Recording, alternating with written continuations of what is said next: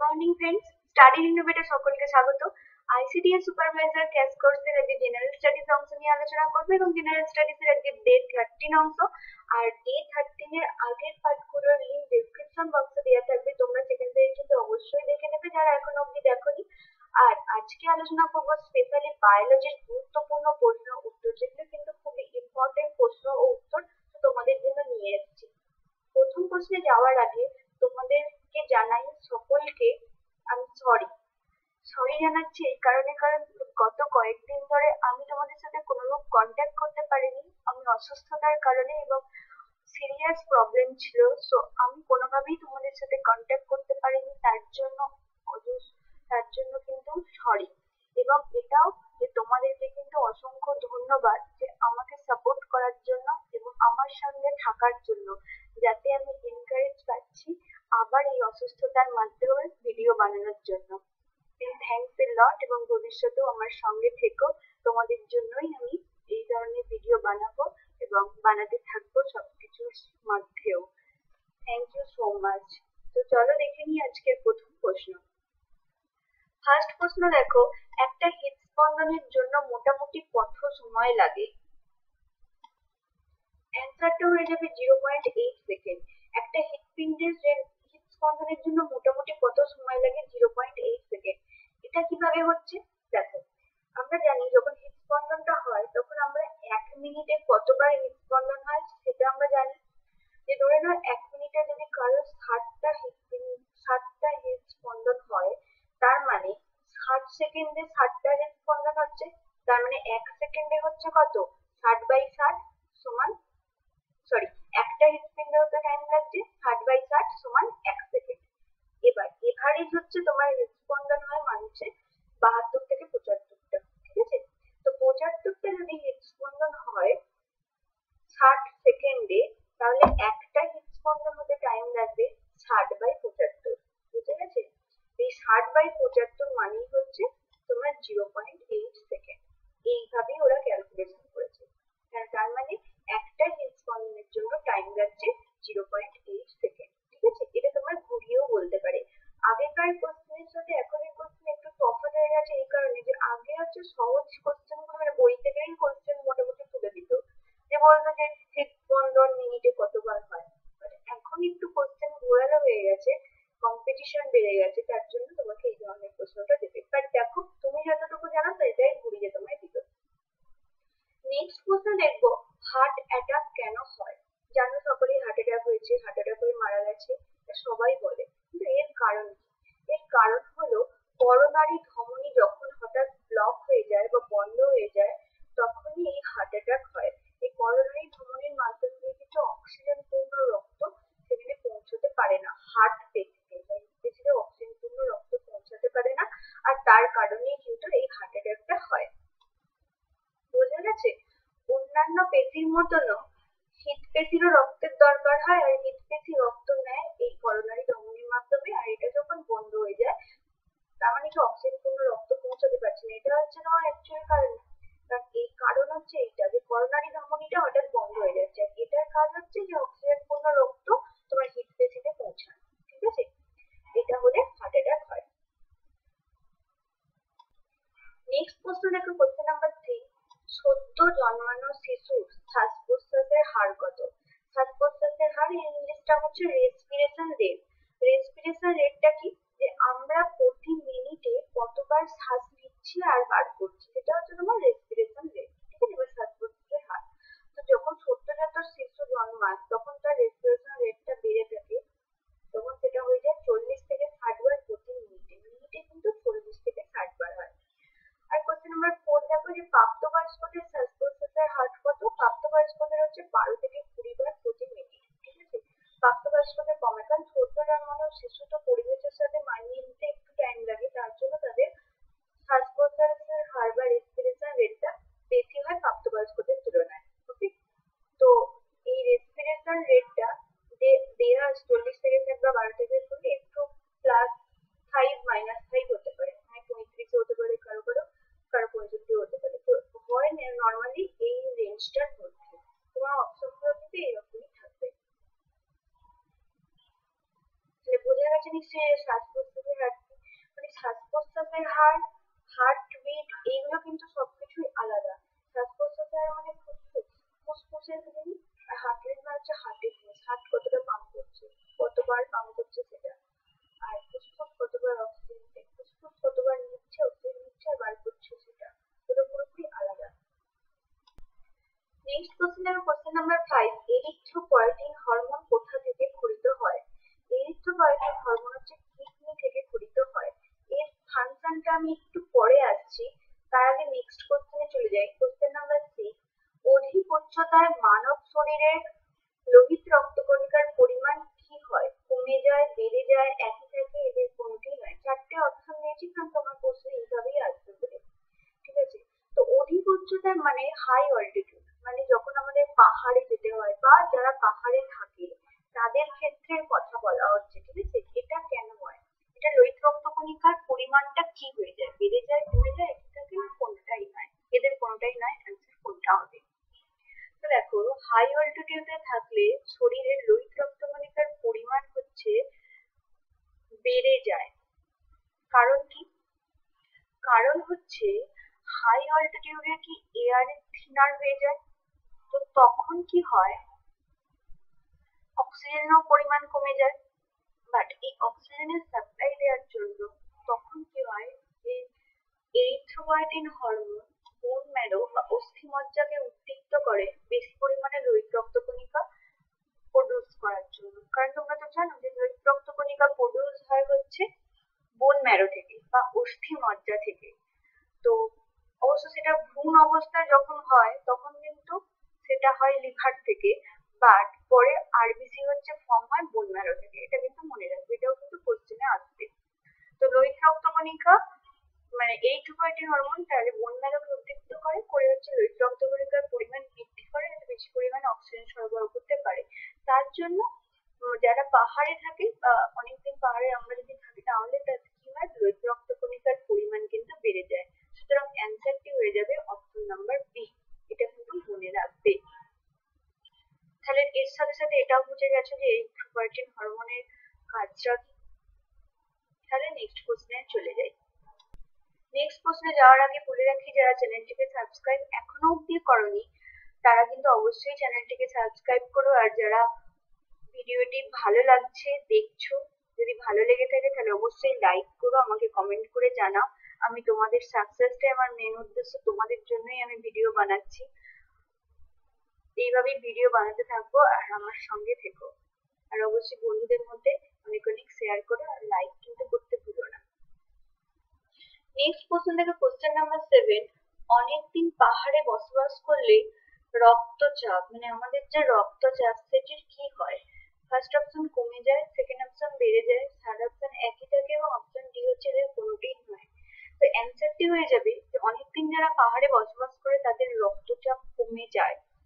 কারণগুলোই একই, কারণ পাহাড়ে থাকলে ওই অক্সিজেনের পরিমাণ কমে যায় আর তার কারণে এই সবগুলো হয়, ঠিক আছে? তো রক্তচাপ কিন্তু কমে যায়। যাদের হাই ব্লাড প্রেসার আছে তারা কিন্তু অনেক ক্ষেত্রেই অনেক সময় ডাক্তারি পরামর্শে তারা যদি পাহাড়ে বসবাস শুরু করে তাদের কিন্তু অনেক সময় ব্লাড প্রেসার কিন্তু কমে যাওয়ার চান্স থাকে, ঠিক আছে? অফকোর্স সেখানে কিন্তু মেডিসিন অ্যান্ড ডাক্তারের পরামর্শ কিন্তু অবশ্যই নেওয়া উচিত। আর আর অফকোর্স তাদের পরামর্শ অনুযায়ী সে যদি ওখানে পাহাড়ে থাকে তাহলে সেটা কিন্তু কমে যাবে। ওকে, নেক্সট কোশ্চেন হলো কোশ্চেন নাম্বার 8, যে রক্তনালীর অক্সিজেন যুক্ত রক্ত লিভারে বহন করে সেই রক্তনালীটির নাম কি? সেই রক্তনালীটির নাম হচ্ছে হেপাটিক ধমনী বা হেপাটিক আর্টারি। আর্টারির বাংলা হচ্ছে ধমনী, ঠিক আছে? তো হেপাটিক ধমনীর মাধ্যমেই হচ্ছে এই মানে এই রক্তনালীটার মাধ্যমেই হচ্ছে অক্সিজেন যুক্ত রক্ত লিভারে বহন করা হয়, মানে লিভারে বহন করে, এর কাজই এটা। তো নেক্সট কোশ্চেন দেখো, কোশ্চেন নাম্বার 9, বৃহত্তম শ্বেত রক্তকণিকা কি? শ্বেত রক্তকণিকার অনেকগুলো ভাগ আছে, তো তার মধ্যে বৃহত্তম শ্বেত রক্তকণিকা হচ্ছে মনোসাইট। তোমরা সকলেই জানো যে শ্বেত রক্তকণিকাকে মূলত সাইটোপ্লাজমের দানার উপস্থিতির উপর নির্ভর করে দুই ভাগে ভাগ করা হয়। মানে কি, দানা মানে হচ্ছে গ্র্যানিউলোসাইট আর একটা হচ্ছে অ্যাগ্র্যানিউলোসাইট। গ্র্যানিউলোসাইট মানে দানাযুক্ত শ্বেত রক্তকণিকা আর অ্যাগ্র্যানিউলোসাইট মানে দানাবিহীন শ্বেত রক্তকণিকা। গ্র্যানুলোসাইট হচ্ছে আবার 3 প্রকার, নিউট্রোফিল, ইওসিনোফিল, বেসোফিল। ঠিক আছে, আর অ্যাগ্রানুলোসাইট 2 প্রকার, মোনোসাইট আর লিম্ফোসাইট। তাহলে এই মোনোসাইট হচ্ছে বৃহত্তম শ্বেত রক্তকণিকা এই 5টা শ্বেত রক্তকণিকার মধ্যে, আর এই মোনোসাইট শ্বেত রক্তকণিকার তাহলে পড়ছে অ্যাগ্রানুলোসাইট মানে দানাবিহীন শ্বেত রক্তকণিকা। এই মোনোসাইটের কাজ হচ্ছে রোগ জীবাণু ধ্বংস করা। ঠিক আছে, এবার বাকি যে 8-4টে শ্বেত রক্তকণিকা আছে তাদের ফাংশন বা তাদের কাজগুলো আমরা পরে আলোচনা করব। শুধু এটুকু জেনে রাখো যে বৃহত্তম শ্বেত রক্তকণিকা মোনোসাইট আর এর কাজ হচ্ছে রোগ জীবাণু ধ্বংস করা। নেক্সট কোশ্চেন দেখো, কোশ্চেন নাম্বার 10। আমি বুঝতে পারছি যে তোমাদের একটু শুনতে অসুবিধা হচ্ছে একটু ভয়েসের জন্য, তো তোমরা একটু কষ্ট করে শুনে নাও। রক্তের রং লাল কেন? তো আমি সরি ফর দ্যাট। রক্তের রং লাল কারণ রক্তের মধ্যে হিমোগ্লোবিন থাকে, তার জন্য কিন্তু রক্তের রং লাল। কারণ হিমোগ্লোবিন হচ্ছে বেশিরভাগ মানে মেরুদণ্ডী প্রাণীদের ক্ষেত্রে থাকে, প্রাণীদের মধ্যে থাকে, আর কিছু অমেরুদণ্ডী প্রাণী, কয়েকটি অমেরুদণ্ডী প্রাণী ছাড়া বেশিরভাগ প্রাণীর মধ্যেই কিন্তু হিমোগ্লোবিন থাকে, আর তাদের রক্ত কিন্তু লাল হয়। ঠিক আছে, আর এই রক্তের রঙের লাল হওয়ার কারণই হচ্ছে হিমোগ্লোবিন। ওকে, কিছু কিছু কবজি শ্রেণীর প্রাণী আছে যারা, যেমন চিংড়ি, কাঁকড়া, এদের রক্ত কিন্তু নীল হয়। কারণ কি? কারণ এদের রক্তে হচ্ছে হিমোসায়ানিন থাকে, হিমোসায়ানিনের কারণে এদের রক্ত কিন্তু নীল হয়। আর এদের রক্তটিকে বলা হয়, চিংড়ি, কাঁকড়ার এদের রক্তটিকে বলা হয় হিমোসিলোমিক তরল। ঠিক আছে, হিমোসিলোমিক তরল। নেক্সট কোশ্চেন দেখো, কোশ্চেন নাম্বার 11। তো তোমার যদি কোশ্চেনটা আছে 10 নাম্বার কোশ্চেনে প্রেজেন্টের কোশ্চেন রক্তের রং লাল কেন, তো তোমার অপশনে দেখবে হিমোগ্লোবিনটা থাকবে। আর তোমরা নিশ্চয়ই জানো যে হিমোগ্লোবিনের মধ্যে লোহা থাকে, মানে লৌহ থাকে। ঠিক আছে, তো নেক্সট কোশ্চেনটাই দেখো, রক্তকণিকার লৌহ গঠিত উপাদানটিকে কি বলে? রক্তকণিকার মধ্যে যে লৌহ গঠিত উপাদান থাকে সেটি হচ্ছে হেমাটিন। ওকে, এটিকে বলে হেমাটিন। নেক্সট প্রশ্ন দেখো, কোশ্চেন নাম্বার 12। লোহিত রক্তকণিকার সবাত শোষণ সম্পন্ন হয় না কেন? এর অ্যান্সারটি হচ্ছে মাইটোকন্ড্রিয়া থাকে না। তো এই সবাত শোষণ জিনিসটা কি? সবাত শোষণ জিনিসটা এর ইংলিশ নাম হচ্ছে অ্যারোবিক রেসপিরেশন। ঠিক আছে, তো এটি হচ্ছে অক্সিজেন উপস্থিতিতে যে শোষণটা হয়। মানে কি? মানে এটি যদি আরেকটু বড় করে ডেফিনেশন দেওয়া হয় তাহলে বলতে হবে যে সবাত শোষণের মানেটা আগে বুঝে নেবে যে অক্সিজেনের উপস্থিতিতে, আর অবাত শোষণ মানে অক্সিজেনের অনুপস্থিতিতে। ঠিক আছে, এটা মেন মনে রাখবে। বড় করে ডেফিনেশন যদি আমি দিই তাহলে বলবো যে অক্সিজেনের উপস্থিতিতে গ্লুকোজ জারিত হয়ে জল কার্বন ডাই অক্সাইডে পরিণত হয় এবং শক্তি উৎপন্ন হয়। ঠিক আছে, যে শোষণ পদ্ধতিতে হয় সেই শোষণ পদ্ধতিটাই হচ্ছে সবাত শোষণ। ঠিক আছে, তো লোহিত রক্তকণিকার এই সবাত শোষণ সম্পন্ন হয় না। কারণ কি? কারণ লোহিত রক্তকণিকার মধ্যে মাইটোকন্ড্রিয়া। যখন অপশন গুলো দেবে তখন দেখবে এই অপশন গুলো থাকতে পারে মাইটোকন্ড্রিয়া, নিউক্লিয়াস, আরো এক্সট্রা হয়তো দুটো অপশন দিল, তোমার অ্যান্সারটি হয়ে যাবে মাইটোকন্ড্রিয়া। ওকে, নেক্সট কোশ্চেন দেখো, কোশ্চেন নাম্বার 13। রক্তের প্রোটিন যেটি প্লাজমার জলের পরিমাণকে নিয়ন্ত্রণ করে সেটি কি? সেটির অ্যান্সার হয়ে যাবে অ্যালবুমিন। আমরা জানি যে প্লাজমাতে বা রক্ত রসে জলের পরিমাণটা কিন্তু 90% নিয়ার অ্যাবাউট থাকে, আর বাকিটা হচ্ছে তোমার কঠিন পদার্থ থাকে। নিয়ার অ্যাবাউট বললাম কারণ এটা হেরফের করে 91-92% অনেক সময় বইতে দেওয়া থাকে, বা এর কাছাকাছিও কিছু দেওয়া থাকে। ঠিক আছে, তো এই অ্যালবুমিন যেটা থাকে এটি হচ্ছে একটা প্রোটিন, এটির উপস্থিতি থাকে, এবং এই প্রোটিনটা হচ্ছে কি করে, এই প্লাজমাতে হচ্ছে মানে এরই একটা কিছু ফাংশন যে প্লাজমায় এই জলের পরিমাণটাকে নিয়ন্ত্রণ করে। ওকে, আচ্ছা বলে রাখি যে এর পাশাপাশি কিন্তু যারা এখনো অব্দি important ICDS important question answer গুলো দেখোনি তারা কিন্তু অবশ্যই দেখে নেবে, কারণ ওগুলো আমি বারবার বলছি যে ওগুলো কিন্তু খুব ইম্পর্টেন্ট কোশ্চেন অ্যান্সার। ওখানে অনেক কিছু ডিসকাশন করা আছে, না দেখলে মিস করবে, তার লিঙ্ক ডেসক্রিপশন বক্সে দেওয়া আছে। আর সঙ্গে প্রিভিয়াস পার্টগুলো কিন্তু একটু দেখে নেবে, সেখানে অনেক রকম স্টাডি রিলেটেড কিছু কথা বলা আছে, মানে প্রশ্ন আলোচনা করা আছে এডুকেশন রিলেটেড, আর বিভিন্ন রকম যে স্টাডির ভাগ থাকে এইসব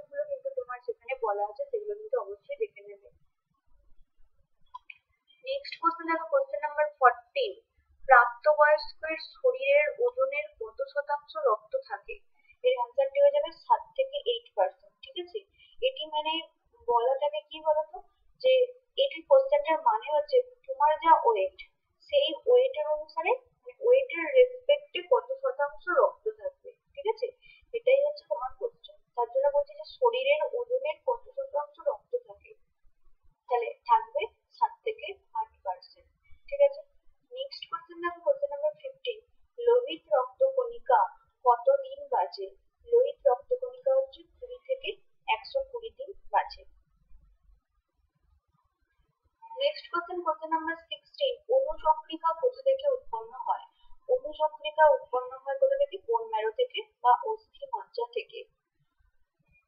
কোশ্চেন নাম্বার 17। কোন গ্রুপের রক্তকে সার্বজনীন দাতা বলা হয়? সার্বজনীন দাতা ইংলিশটা হচ্ছে ইউনিভার্সাল ডোনার, মানে যে সবাইকে রক্ত দিতে পারবে। ঠিক আছে, সেটি হচ্ছে তোমার ব্লাড গ্রুপ ও। এই ও গ্রুপের রক্ত হচ্ছে সার্বজনীন দাতা বলা হয়। এই কিন্তু সবাইকে রক্ত দান করে দিতে পারে, কিন্তু সবার কাছ থেকে কিন্তু নিতে পারবে না। ঠিক আছে, নেক্সট কোশ্চেন দেখো, কোশ্চেন নাম্বার 18। কোন গ্রুপের রক্তকে সার্বজনীন গ্রহীতা বলা হয়? তো সার্বজনীন গ্রহীতা বলা হয় ব্লাড গ্রুপ এবি কে।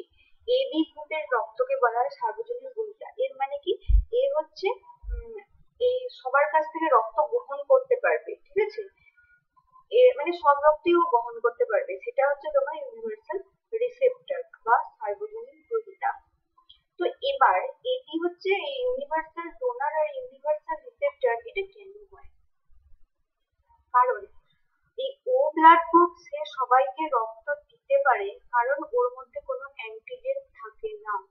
অ্যান্টিজেন থাকে না, তার জন্য কিন্তু সবাইকে রক্ত দিতে পারে, তার জন্য সার্বজনীন দাতা বলা হয় ও গ্রুপের রক্তকে। আর এই সার্বজনীন গ্রহীতা এবি গ্রুপের রক্তকে কেন বলা হয়? কারণ এর মধ্যে কোনো অ্যান্টিবডি থাকে না। ঠিক আছে, অ্যান্টিবডি থাকে না। এবার পরের প্রশ্নে চলে আসি, অ্যান্টিজেন আর অ্যান্টিবডি আমি একটু পরে আলোচনা করছি। Question number 19। মানুষের রক্তের গ্রুপের পার্থক্যের প্রধান কারণ হিসাবে কি কারণ হচ্ছে কিসের উপস্থিতির জন্য? আমাদের এখানে কোশ্চেনটা একটু ঘুরিয়ে বলা হয় যে আমাদের যে রক্ত গ্রুপ আছে না, যে এ বি আর ও, এই রক্ত গ্রুপটা এটা কিসের উপর বেস করে মানে আর কি করা হয়, বা কিসের পার্থক্যের জন্য এই ব্লাড গ্রুপটা ডিফারেন্ট হয়। ঠিক আছে, ব্লাড গ্রুপ তো সকলের ডিফারেন্ট, সেটা তো জানো, বা একও হতে পারে, কিন্তু সেটা কোনো ম্যাটার করছে না, বাট এই আলাদা আলাদা কেন হয়? তো এটার কারণই হচ্ছে অ্যান্টিজেন বা গ্লাইকোপ্রোটিনের জন্য। এটি কি, মানে এটি হচ্ছে অ্যান্টিজেন বা গ্লাইকোপ্রোটিন, এটি কিন্তু আরবিসি তে অবস্থিত বা লোহিত রক্তকণিকাতে অবস্থিত। ঠিক আছে, আর এটি হচ্ছে এই গ্লাইকোপ্রোটিনকেই বলা হচ্ছে অ্যান্টিজেন। আর এই অ্যান্টিজেনটার জন্যই কিন্তু আমাদের আমাদের শরীরের ব্লাড গ্রুপ ডিফারেন্ট হয়। ঠিক আছে, এবার এই অ্যান্টিজেনের আমি কয়েকটা জিনিস বলে রাখবো। যারা অ্যান্টিজেন এ কন্টেন করে সেই সমস্ত রক্তের গ্রুপকে বলা হয় এ গ্রুপ। যারা বি অ্যান্টিজেন বহন করে তাদের রক্তের গ্রুপকে বলা হয় বি। আর যাদের এ আর বি দুটো অ্যান্টিজেনই বহন করে তাদের ব্লাড গ্রুপ হচ্ছে এবি। মনে রাখবে, এ আর বি দুটোই বহন করছে। কি বহন করছে? এ আর বি অ্যান্টিজেন বহন করছে যাদের রক্তে, তাদের গ্রুপ হচ্ছে এবি। আর যারা অ্যান্টিজেন কিছুই গ্রহণ করছে না, মানে contains neither of the antigens, ঠিক আছে, তাদের রক্ত হচ্ছে ব্লাড গ্রুপ ও। ওয়েতে তার জন্য কোনো অ্যান্টিজেন থাকে না, আর তার জন্য কিন্তু ও ইউনিভার্সাল ডোনার, তার জন্য সবাইকে রক্ত দিতে পারে। এবার অ্যান্টিবডিটা কি, মানে এক ধরনের আরেকটা অপোজিট ধরনের প্রোটিন পাওয়া যায়, সেটি হচ্ছে ব্লাড প্লাজমাতে পাওয়া যায়, মানে রক্ত রসে পাওয়া যায়, সেটি হচ্ছে অ্যান্টিবডি। ঠিক আছে, যাদের রক্ত গ্রুপ এ তাদের মধ্যে অ্যান্টিজেন এ থাকে বাট অ্যান্টিবডি বি থাকবে। শুধুমাত্র এ অ্যান্টিজেন থাকবে, শুধুমাত্র বি অ্যান্টিবডি থাকবে। যাদের ব্লাড গ্রুপ বি তাদের শুধুমাত্র বি অ্যান্টিজেন থাকবে বাট অ্যান্টিবডি থাকবে এ। বুঝতে পারছো? পুরো ডিফারেন্ট থাকবে, অ্যান্টিজেন আর অ্যান্টিবডি পুরো অপোজিট হতে হবে। ঠিক আছে, ভালো করে মন দিয়ে শুনবে, এটা পরীক্ষার জন্য ইম্পর্টেন্ট, নিজেদের জানার জন্য ইম্পর্টেন্ট। নেক্সট, যাদের ব্লাড গ্রুপ এ বি তাদের অ্যান্টিজেন এ আর বি দুটোই থাকবে, বাট অ্যান্টিবডি থাকবে না। ঠিক আছে, যাদের ব্লাড গ্রুপ ও তাদের অ্যান্টিজেন থাকে না, কিন্তু অ্যান্টিবডি এ আর বি দুটোই থাকবে। বোঝা গেছে? তাহলে অ্যান্টিজেন অবস্থিত রেড ব্লাড কর্পাসেলসে বা আরবিসিতে, আর অ্যান্টিবডি অবস্থিত প্লাজমাতে। কিন্তু যাদের রক্ত গ্রুপ এ, আর একবার বলে দিচ্ছি, যাদের রক্ত গ্রুপ এ তাদের শুধুমাত্র এ অ্যান্টিজেন থাকবে, বাট বি অ্যান্টিবডি থাকবে। যাদের রক্ত গ্রুপ বি তাদের শুধুমাত্র বি অ্যান্টিজেন থাকে, বাট এ অ্যান্টিবডি থাকে। যাদের রক্ত গ্রুপ এ বি তাদের শুধুমাত্র নয়, তাদের এ আর বি দুটোই অ্যান্টিজেন থাকবে, বাট অ্যান্টিবডি থাকবে না। আর যাদের রক্ত গ্রুপ ও তাদের অ্যাবসেন্ট থাকবে antigen, but A R B দুটোই অ্যান্টিবডি থাকবে। Got it? এবার যদি অ্যান্টিজেন এ এবং অ্যান্টিবডি এ বা অ্যান্টিজেন বি এবং অ্যান্টিবডি বি কোনোভাবে একসাথে থাকে, তাহলে কিন্তু রক্ত জমাট বেঁধে যাবে। মানে এই প্রপার্টিটাই বলা হয়ে যায় অ্যাকুমুলেশন অফ ব্লাড, রক্ত জমাট বাঁধা পদ্ধতি মানে রক্ত জমাট বাঁধা হয়ে যাবে। মানে কখনোই সেম অ্যান্টিজেন অ্যান্টিবডি থাকতে পারে না, অলওয়েজ বিপরীত অ্যান্টিজেন অ্যান্টিবডি থাকবে। Got it? জিনিসটা তাহলে জেনে গেলে, তাহলে এই অ্যান্টিজেন আর অ্যান্টিবডি কিন্তু গোলাবে না। আর মনে রাখবে, আর রক্তের গ্রুপের ডিফারেন্স হয় কিন্তু অ্যান্টিজেনের জন্য, বাট অ্যান্টিজেন আর অ্যান্টিবডি এই দুটো জিনিস জেনে গেলে যে কি হয়, একসাথে কখনোই থাকবে না। আর অ্যান্টিজেন আর থাকে তোমার মানে পাওয়া যায় আর কি আরবিসিতে, অ্যান্টিবডি হচ্ছে প্লাজমাতে। Got it? R blood group ও এটা হচ্ছে ইউনিভার্সাল ডোনার বলা হয়, কারণ কোনো এর মধ্যে অ্যান্টিজেন থাকে না। আর এবি হচ্ছে ইউনিভার্সাল রিসেপ্টর, কারণ এর মধ্যে অ্যান্টিবডি থাকে না। ওকে, এবার নেক্সট কোশ্চেন দেখো, কোশ্চেন নাম্বার 20, যে এই রক্তের গ্রুপ বা ব্লাড গ্রুপ এটি কে আবিষ্কার করেছিলেন? এটি ডিসকভার করেছিলেন ল্যান্ডস্টেইনার। তিনি ডিসকভার করেছিলেন এবং তিনি কিন্তু নোবেল পুরস্কারও পেয়েছিলেন। ঠিক আছে, তো রক্তের গ্রুপ আবিষ্কার করেছিলেন ল্যান্ডস্টেইনার। এই হচ্ছে কয়েকটা কোশ্চেন আজকে আলোচনা করলাম।